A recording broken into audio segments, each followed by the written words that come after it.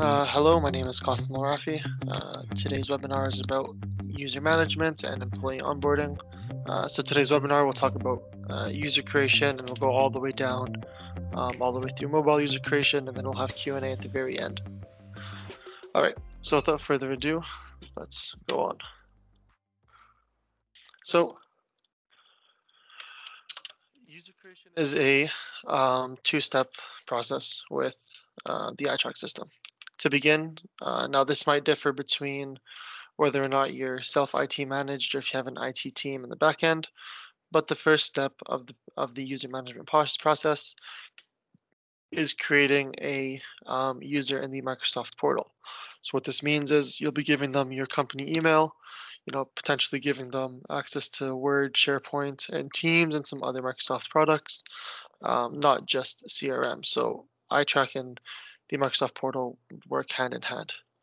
So the first step you're going to do is on the left-hand sidebar, you're going to go hover over the users panel, expand it, and then go down into the active users. So this is just a demo environment, and all the names here are basically fake, but the first thing you're going to want to do is go into add a user. And I'll just give up a quick little pop-up, and this is pretty self-explanatory. For the first name, we're going to use Aaron Pasek. The display name will automatically populate. And for the username, we can either go, first letter, last name, or first name dot last name, or however your company uses the naming convention. We're going to leave the automatically create a password. However, if you want to make a password yourself, you can remove that and fill it in. I like to use the automatically create because it just has the strongest security. It usually puts an uppercase, a lowercase, some special characters, some numbers as well. Obviously, it's a bit tougher for some people to remember. So if you feel like that person is going to forget their password a lot, maybe make an easier password here. Cool. So the next thing we're going to do is just hit next. The location doesn't matter. And when it comes to an ITRAK user, at the bare minimum, and just a disclaimer, we're just working off of someone who might use the portal. We're not going to be talking about any CRM users just yet. That'll come in User Management 201. We're going to give them this Power Apps per app baseline access license. You should have 10,000 in your tenant, so it shouldn't be a matter of limit there. And the next thing we're going to do is hit next. The roles and profile info don't really matter, so we'll hit next once again. And we see here that it's sort of just giving you that is everything okay kind of screen. From there, we're going to hit finish adding. And we see here that these are the user details. So I'm just going to hit copy, go into my notepad of choice for now, and just save those details on my second screen here. So everything looks pretty well and dandy over there. We're going to hit close. And then we see his name is now populated in the active users. The next thing we want to do is open up his user record, go down into groups. You see here, manage groups. And we want to assign a membership. So depending on how your company set it up, it could be called D365. Some people have it called iTrack 365. We're just going to give them that iTrack 365 user group. I'm just adding COVID-19 as this is our COVID environment. We're going to add there. And once you do that, this is basically telling the Microsoft portal that, hey, these guys are going to be using the CRM system. So from there, we're going to just minimize the Microsoft portal for now. And we're going to go into the iTrack CRM. So from there, we'll go into the settings bar on the top right, and we'll hit advanced settings. Now, some of you guys may be used to the old UCI or the old user interface, sorry, and some of you guys may be used to the new one. Regardless, when it comes to setting up a user, you'll always want to go into the back end of advanced settings, as the new UCI doesn't support user record creation just yet.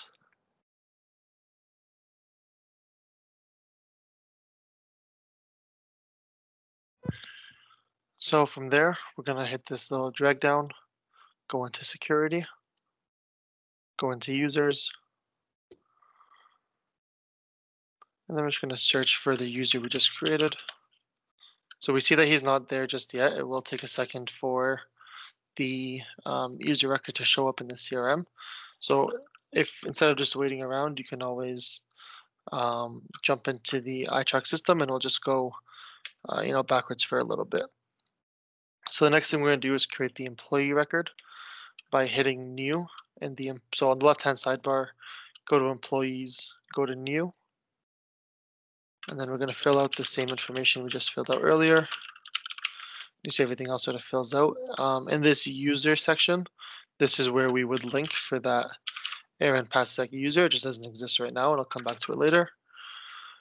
In the company, if let's say you have subsidiaries or you guys have multiple companies within CRM, this will just allow you to better filter and change some of the portal settings between companies. And for Office, same idea, depending on where you want this employee to be located. The next thing we're going to do is hit Form Business Unit, and this will just allow you to, like I said, further filter as the user's using the portal and some other things, reports to review by. These all go with training and procedures. Position might work with job roles, and so on. So depending on how much your company uses the system, you might see a lot more use in these fields. The next thing we're going to do is go to the Contact Information tab and fill out this company email. So we said it's aaron.pasek@iTrack365.net. Now the reason we want to fill this company email out is this is the email that he will be logging into mobile with. So whether or not you want to make it a real email or Gmail, it doesn't matter. Whatever email is inputted into this field is the email that will work with the mobile user. So we'll hit save for now.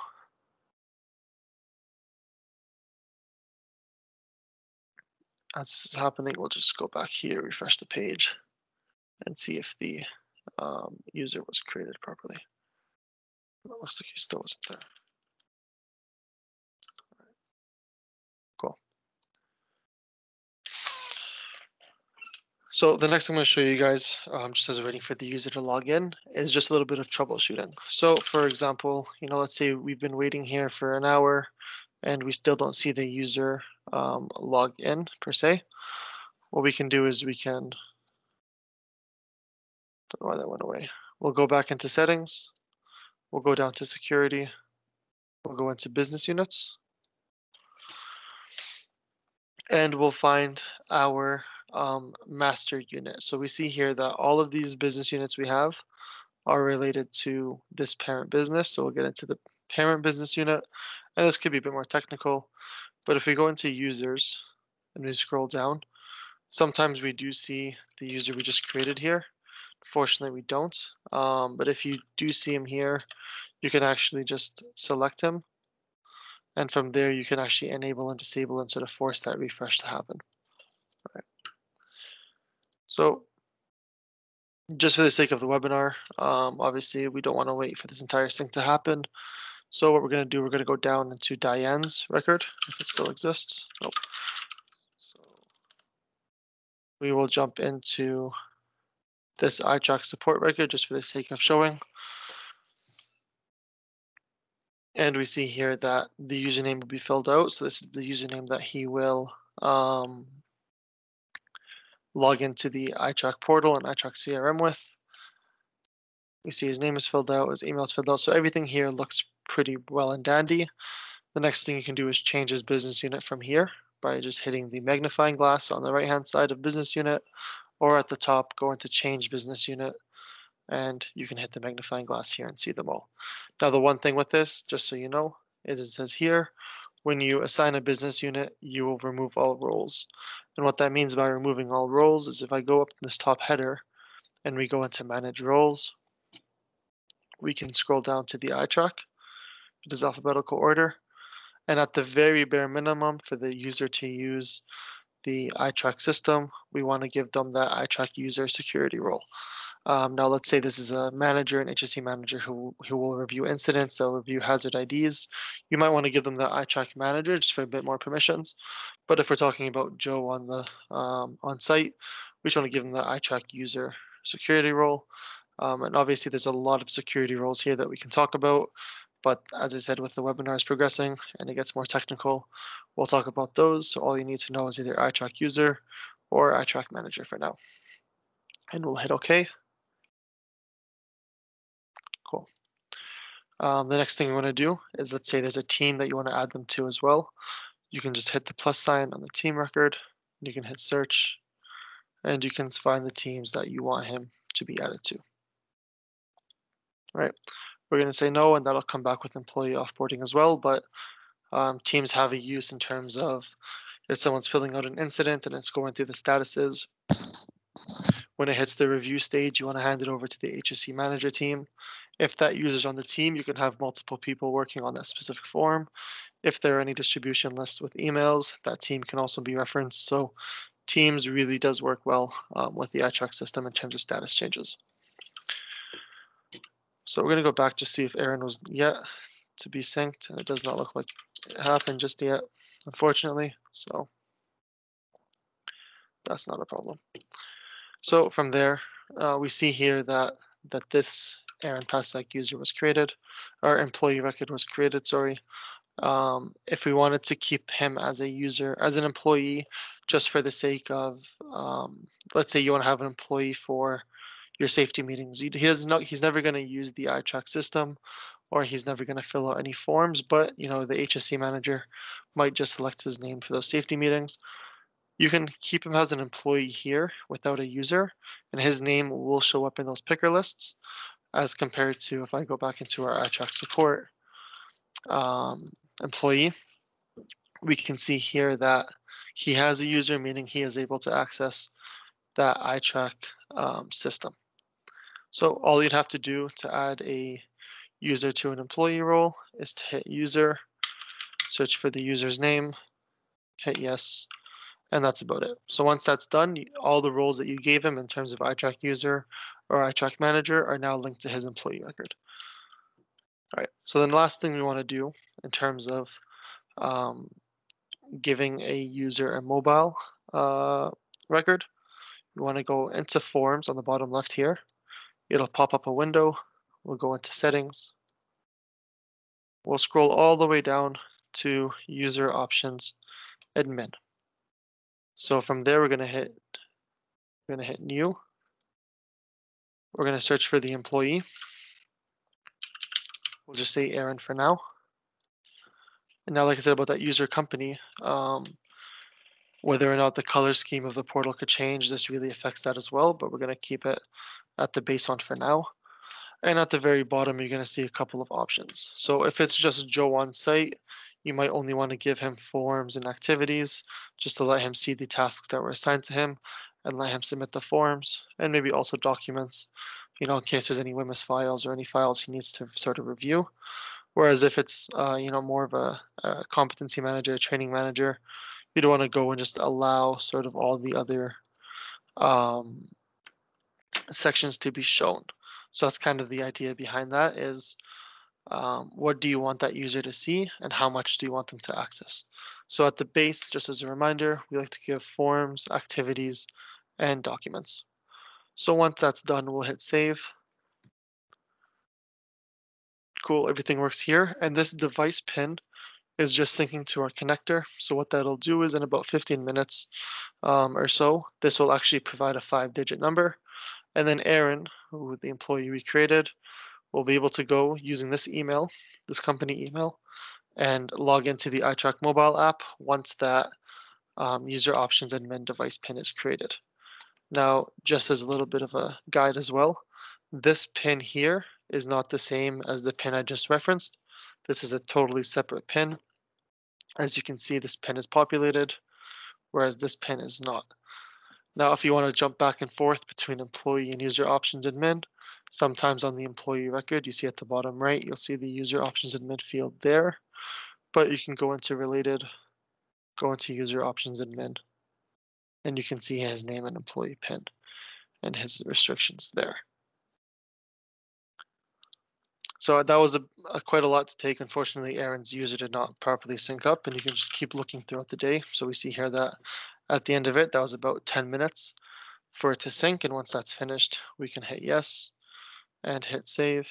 And now Aaron has access to the system once we give him those proper security roles, like I mentioned earlier, by going to the user record, hitting manage roles, and adding ITRAK user. Well, so that's about it for employee onboarding. It's not too complicated. Just as I mentioned, your IT providers might have to do the first step of it. But if that's not the case, you can probably finish one employee in about 10-15 minutes, which does not seem too bad. Cool. So with that being said, I think we're all good. I know I'm sorry if I felt a bit rushed, but you can find the recording to this webinar on YouTube in maybe about a week's time. So we'll make sure to send that out to you guys as well. And that document that I provided in the chat will become useful as you're filling out security and user roles. And as always, if you guys have questions, I believe I've spoken to the people in the meeting a couple times, but for the people watching on YouTube, feel free to message support at ITRAK365, and we can jump into a Teams call right away just to make sure that everything is being set up correctly and answer any of the questions you guys may have. Cool. So in 2 weeks, we'll be talking about employee offboarding. So we'll be letting go of Aaron Pasek here.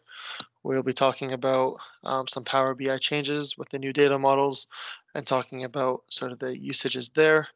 And then we'll get some back into that CRM navigation series that we were doing before the Christmas break. So a lot to come. Just keep an eye out on our website and keep an eye out for the emails that we will be sending our way.